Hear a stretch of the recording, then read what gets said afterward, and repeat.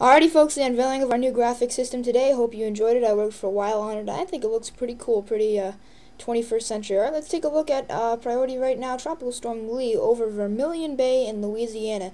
He has an expanding center and a center that's getting ripped apart by dry air and land. On the east side is where most of the precipitation and wind is right now.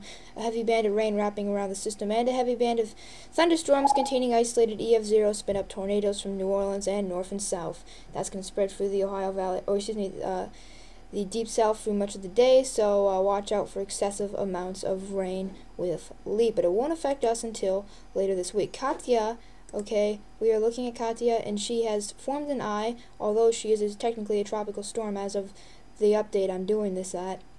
She is looking pretty good. She's got convection around her center. She's got a well-defined center. A great outflow, so I bet she'll be a hurricane. I bet she'll be a Cat 2 hurricane. Of course, we're watching her for impacts on the East Coast, but it's a little too early to say anything about that.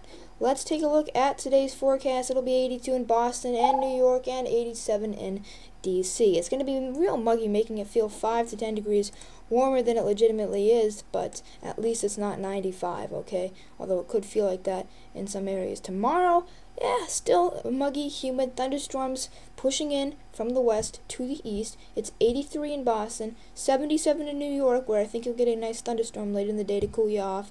Where you won't be cooled off, you'll be a couple degrees higher, 81 in the nation's capital, 82 in Richmond. So just stay on guard, folks, because you could have thunderstorms both today and tomorrow. Especially tomorrow, they'll be spreading further east, potentially into the big cities, with that humid, muggy feeling, stuffy feeling starting to infect the air.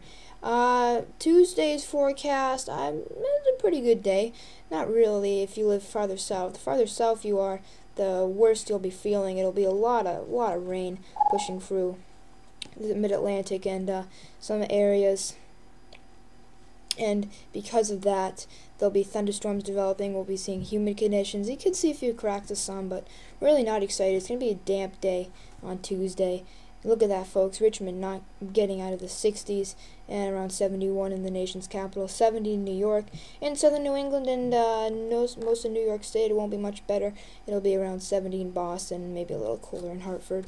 And then for Wednesday, we're starting to clear it out, but we haven't made a successful attempt at it yet. We're still 70 in Boston, still about 75, well, about 65 to 75 across most of the Northeast. And we're seeing thunderstorms, humid conditions, misty conditions still in the area, and it might take until Friday to clear that out. So stay tuned for details, folks, and enjoy your day. Also, what do you think of the graphics system? We just made it. If you like any revisions to it just to make my stuff look cooler, then just comment on Facebook. Alright, that's it for now, folks. Thanks for checking in.